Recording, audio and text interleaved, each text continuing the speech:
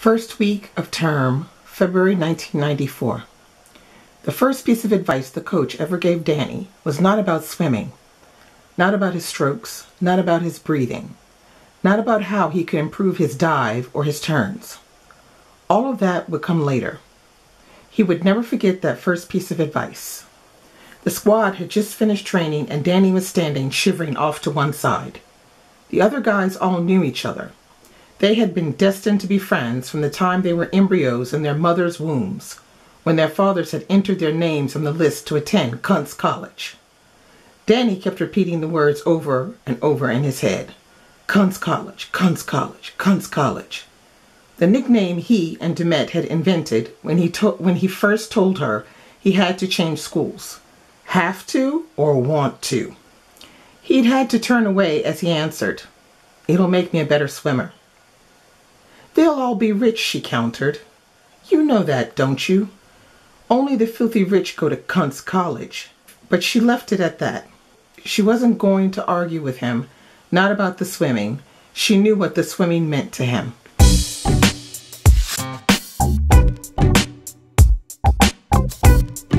Hey guys, I'm back again and I'm here to do my review of Barracuda by Christos Tsiolkas.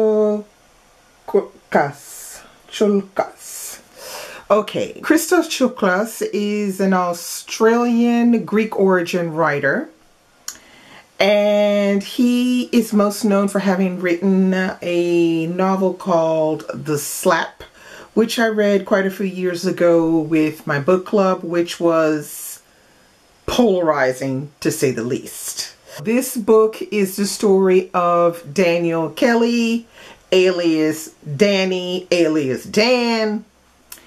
In the beginning of the book, he is a teenager and he has gotten a full paid scholarship to go to a fancy school so that he can get a good education, but then also so that he can swim, eventually one day go to the Olympics or something like that. Daniel Kelly is also from a working class family, but his mother is Greek origin and his father is white. So he is a brown boy going to this upscale school. So the thing is, okay, so the book is a study of how a young boy becomes a man, and with all the difficulties that Daniel or Danny has from his background, because this is a story that discusses the idea of the difference of class and sexuality. Danny is from a working class background and he's going to be going to school with a bunch of rich kids. He is also homosexual and he is slowly but surely struggling with it. He hasn't actually vocally come out about it, but he holds it as a shameful secret to a certain extent, and the book deals a lot with that. Now, the story is not told in a linear fashion, and this might be one of the few reasons why I won't recommend it to everyone, but I will recommend it to people who can get along with that, because it's a multi-linear story in the sense where you constantly jump back and forth within the story. So we start at one point, which is a moment in the past, and all the way to the end we do this. We do the boing boing. But what's interesting is at some points we go from the point of when he goes to the school. We will go ahead and then we'll jump back just a bit, and then we'll go forward, and then we'll go back just a bit, and then we'll go even more forward, and then we'll come back to two times to the past. So it may seem confusing as I'm explaining it, but as you're reading it, you'll find that you can get used to that and start to understand more about that and the reasons why he tells the story this way. There's another thing he does is he uses 2 points of view, jumping between third person and first person. This is another reason why I'm not going to recommend it to everyone, because jumping between first and third person can be challenging to read. I understand why he does it. He has the first person point of view is really like you're in Danny's head. Whereas the third person point of view is more omniscient and more real and more raw to a certain extent. Sometimes he's telling you the truth. And it is also the point of view that evokes his emotions of shame and sadness and shock. Okay, so it's very cleverly written.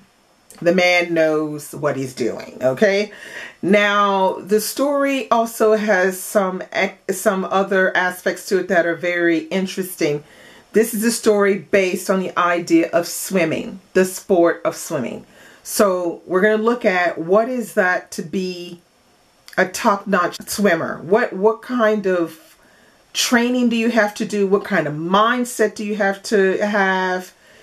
This is a story of someone who has all of it going body-wise and, you know, and strength-wise, but he hasn't got it up here. And he hasn't got it up here for many different reasons that you will figure out once you read the book. So I'm not going to get too much into that. But what I will get into is the fact that the major themes of the book are developed very well through the different aspects of Danny's swimming. So the back of the book hints to the fact that he starts at one point and then there's a down spiral descent.